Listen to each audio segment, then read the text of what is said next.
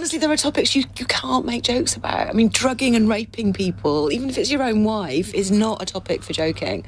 This is not something that I think he could even apologise for and be forgiven by me. It's a resigning matter. He is the person in cabinet charged with keeping women and girls and everyone else safe from predators, and that's his attitude. I genuinely think it goes to at the level of a resigning matter. And I know that the bar for a resigning matter is ridiculously higher than it used to be.